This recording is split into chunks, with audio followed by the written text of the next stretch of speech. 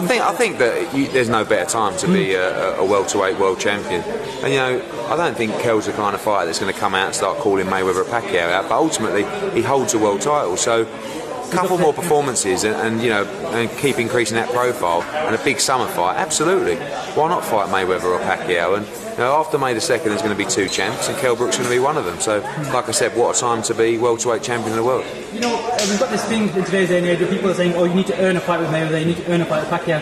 Now, the guy that obviously has made his name out there with the BBC show was Keith Thurman.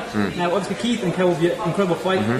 If that is a possibility next, where would it be? Would you reckon it'd be in the UK? Yeah, I think they want that fight, and I quite like that fight as well.